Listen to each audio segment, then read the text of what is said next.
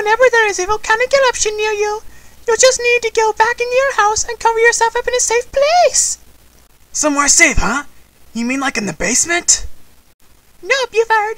Not the basement. It'll overheat down there and you can get exhausted. What is going on here? I am telling them all they need to do when there's a volcanic eruption. You know, Candace, you're welcome to join us. You might learn something really cool. You know what, Phineas? There are no volcanoes about to erupt here. Oh yeah? You know you're standing in hot lava right now. Ah! Very funny, Phineas. There's no lava on the ground. Good one, bro.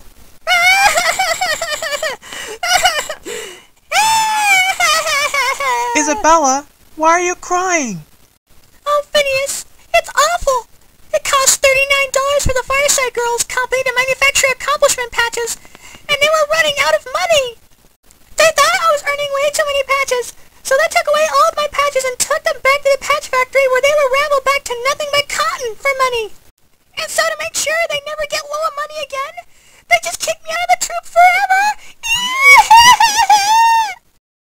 Wow, Isabella, no wonder you're so sad. Yeah, that sure does sound awful that you got kicked out of the Fireside Girls troop for earning way too many patches.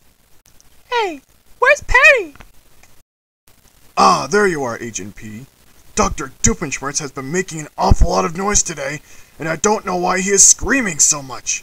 You must stop him from doing anything bad with it.